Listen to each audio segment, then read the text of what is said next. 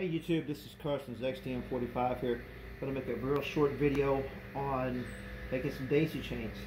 A lot of guys on YouTube, they'll have a problem with daisy chains because they say when they put them on the stick or whatever that they're too loose, they can't get it on the right loop, and then they fall down too much, the bottom stick kicks out. Well, the problem is their loops are not small enough. So this is what I'm doing. I'm making a daisy chain to go on my platform. I've already measured my platform and I've already started some loops. Basically, I'm taking 2 fingers.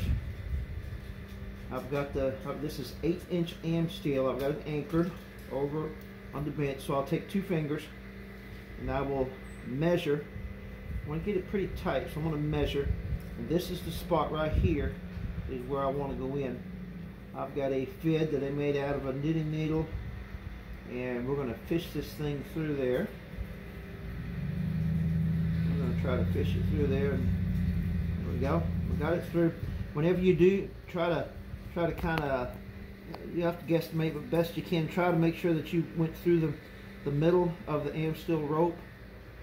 Make sure you go all the way through, and push the fid through. I'm going to take the other end.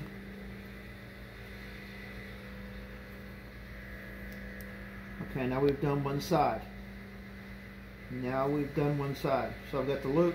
And what I'm going to do is I'm going to take this rope, this end, and put it back through here. Okay? And I'm sorry, I got it wrong. We are going to take this one and put it through this rope. You got to keep an eye on that. And so what I'll do is I want to get them real close together. So right there where my thumb is, I'll move this out of the way. Right there is where I want the other end of the rope to go. I'm going to kind of poof up the rope, expand it a little bit, put the fid through there. Try not to snag any fibers. Do the best you can. Take the other end. Now this is 1/8-inch Amsteel.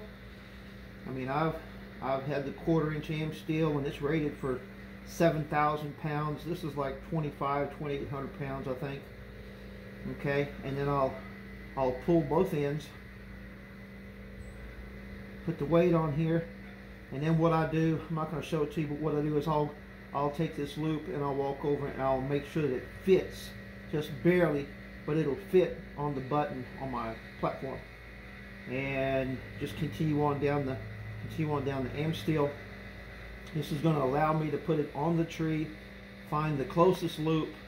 I'll have a minimal amount of sag, and it's very easy to get these on the tree.